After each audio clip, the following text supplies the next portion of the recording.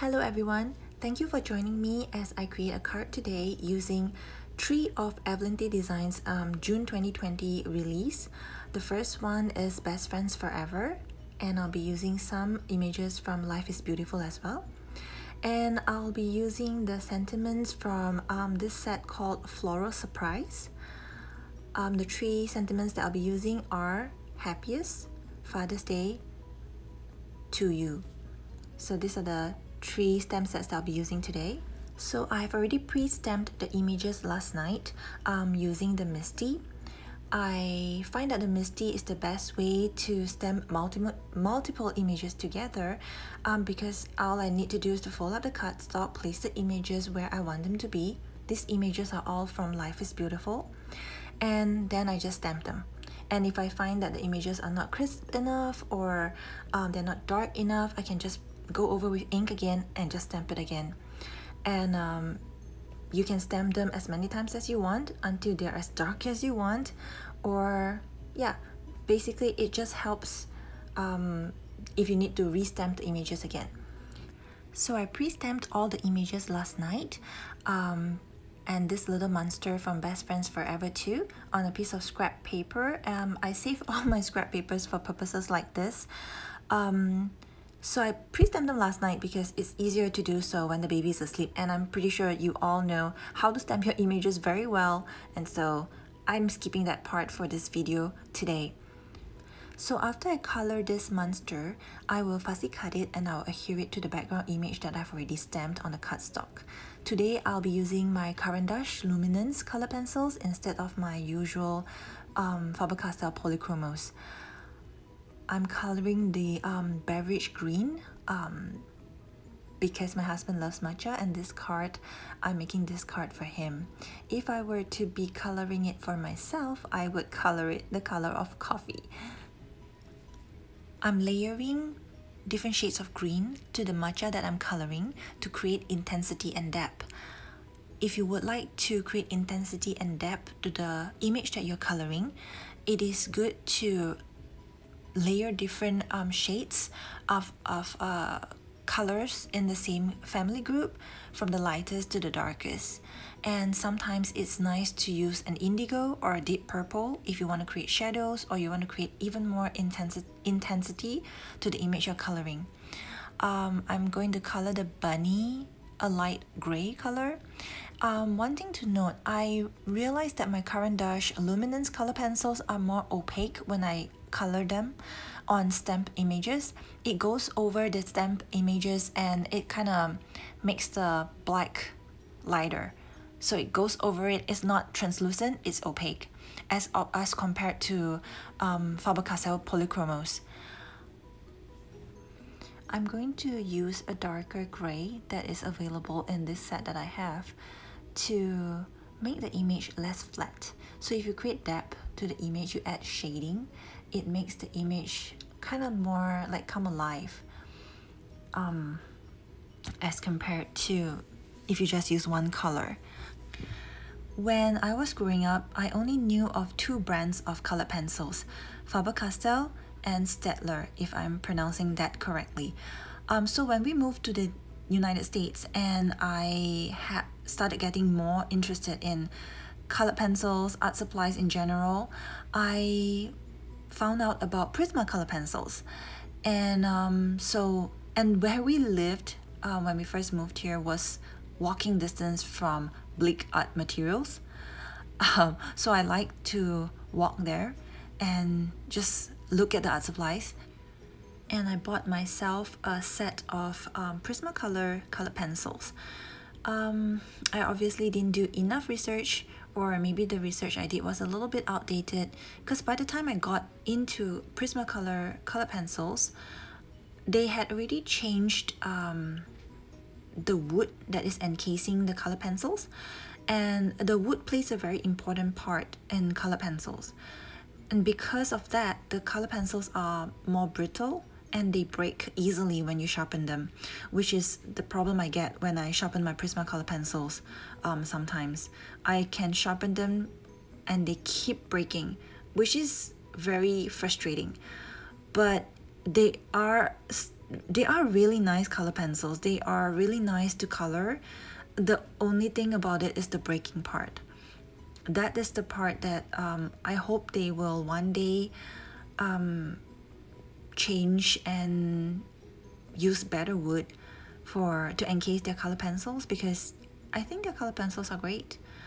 And as I fell deeper into this rabbit hole of wonderful world of art supplies, I found out, or I learned, that artist brands have different categories to their art supplies.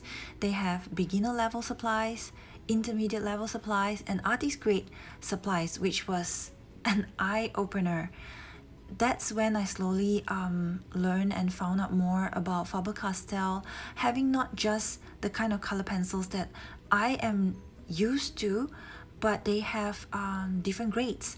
And that's when I read up about polychromos, and that's it.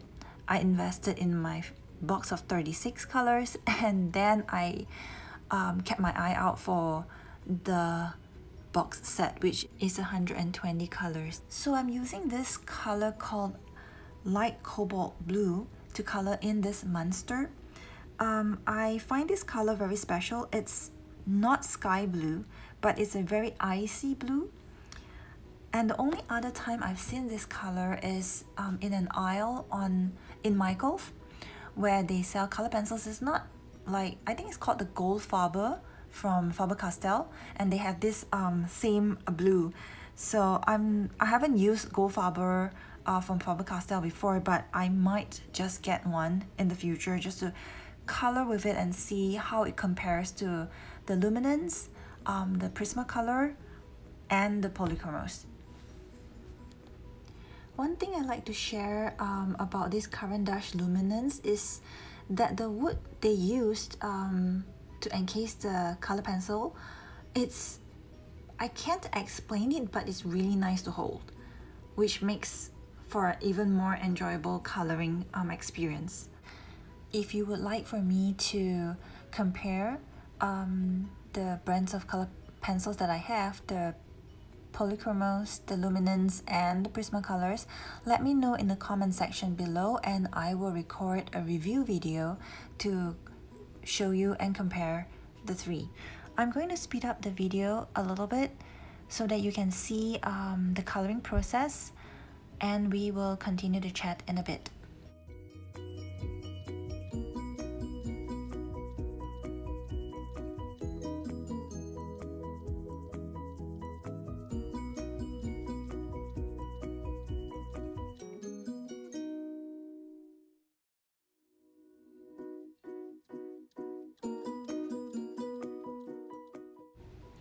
I'm adding a darker shade of blue to the monster to create texture, and I'll continue adding several other layers of darker blue until I achieve the desired intensity that I'm looking for. I usually stop when I feel that the color is right, and a lot of times that's how I work. I eyeball and I kind of add the colors until I feel that it's right and it's time to stop. Oftentimes I get it right, sometimes I get it wrong, but I think in art sometimes there's no right or wrong. It's how you like it. So sometimes we may not like or we may not get what we set out to achieve, but it may not be totally bad. Someone else may think it's great. Besides, art is very personal, right? What we think is beautiful may not be beautiful to someone else. So let's treat this as an art therapy, our personal art therapy, and just enjoy the process and be kind to ourselves. I'm saying this to myself as a reminder too.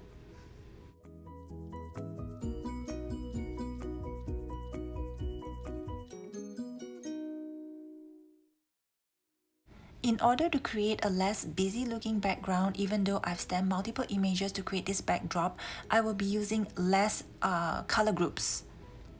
I will be using greens, browns, a little bit of blue to tie in with the monster, and a pop of pink, orange to balance the colors in the background.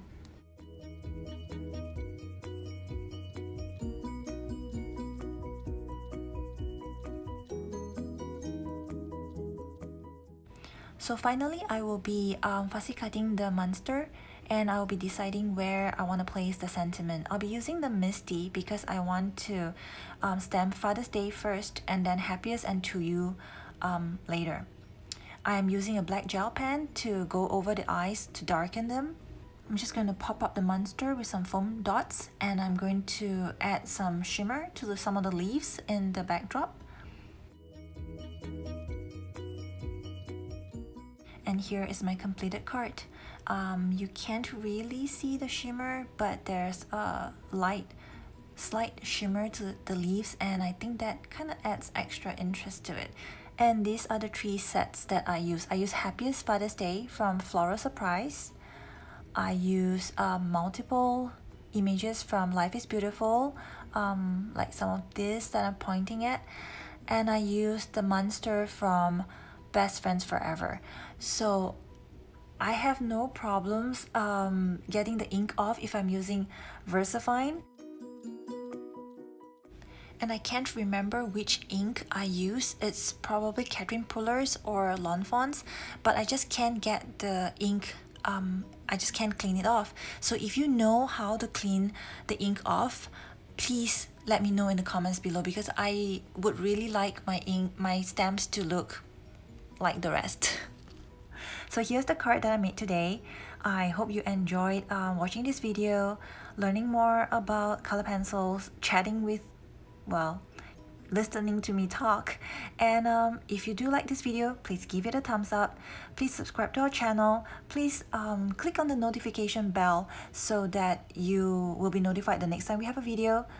And till next time, keep crafting and smile always. Thank you for watching. Bye!